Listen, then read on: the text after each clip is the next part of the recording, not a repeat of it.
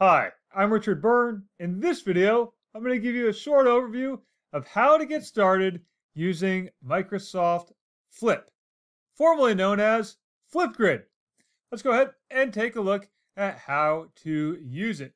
So first of all, you can still log in using your existing Flipgrid credentials, or you could sign up for an entirely new account.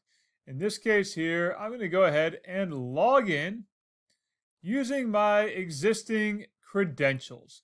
And you'll see that if you already had things in Flipgrid, you already had groups and topics in Flipgrid, they're still there. Those haven't gone away. So now let's go ahead and take a look at how to create a group. If you're new to using Microsoft Flip, think of your group as your classroom and your topic as the things you want your students to discuss.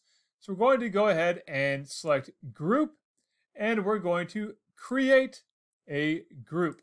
Let's call this one Mr. Burns U.S. History Fall 2022. And we can edit this theme if we like. We can go ahead and pick a nature theme or a people theme, textures, or you can upload your own picture if you like. I kind of like this one, so I'm going to use that as my theme. There we have it. Now, I can invite members, or I can use this option here for anyone with a link can join the group, or I can say only people I approve. I can also use my Google Classroom if I have my Google Classroom account connected. I'm going to go ahead and say for this one that anyone with the link can join up. So let's create our group. And we'll see here, there's Mr. Burns U.S. History Fall 2022 group, and I can invite people by giving them this link. I can put it in Google Classroom. I can embed it into an existing web page if I like, using that embed code. Put it on Microsoft Teams. I can even send it in Remind or tweet it out. You'll also notice I have a little QR code that I can display and have my students scan with their mobile devices. So now let's go ahead and create a topic that we want our students to discuss. So to create the topic, we'll just click on Topic, and let's create it. And let's say we want my topic title to be Share Something Interesting You Learned This Summer. Or let's shorten it down, share something interesting you learned. And I want my students to share something interesting you learned over the summer. Now, I can set a recording time for my students of as short as 15 seconds or as long as 10 minutes. I'm going to leave it at the default 1 minute 30 seconds. But before I post this topic, I want to add some media to it. And to do that, I'm going to record my own video talking to my students about this topic.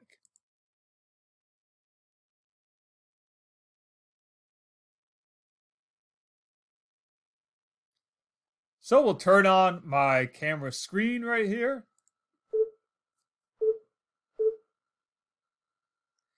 Hey class, it's Mr. Byrne, and welcome to our first Flipgrid discussion of the year. To kick off our Flipgrid group, I would love it if you would share with me and your classmates something interesting that you learned this summer.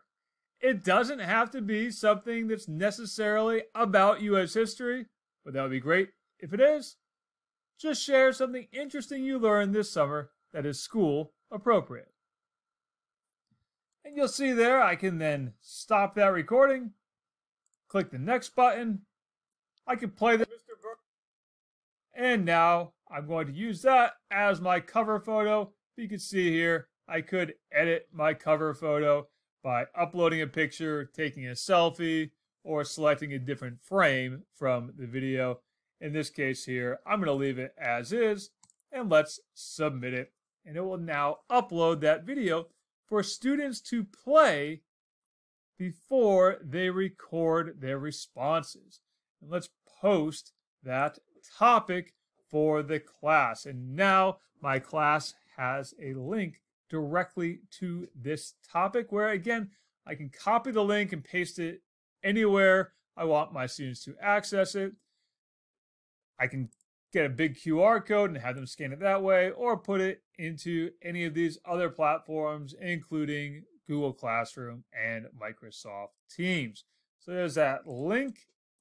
And let's now take a look at the student view of this topic and how they can respond to it.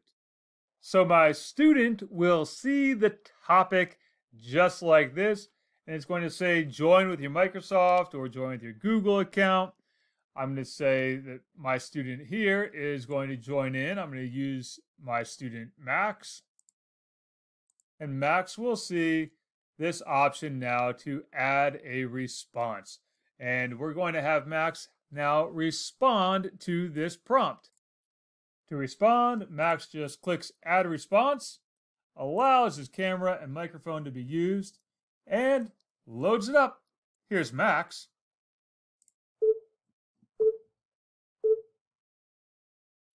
This summer, I learned that I will get in trouble if I eat out of the garbage can.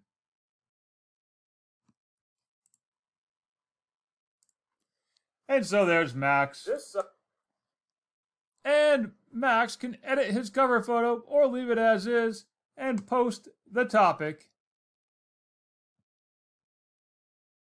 And he even has his own link to share that video. Get that by just clicking on Create Link. Now, we'll go back to the teacher side here, and we'll see that Max has submitted a video. And we'll see that that video is active and all group members can view it, or I can hide it here as the teacher.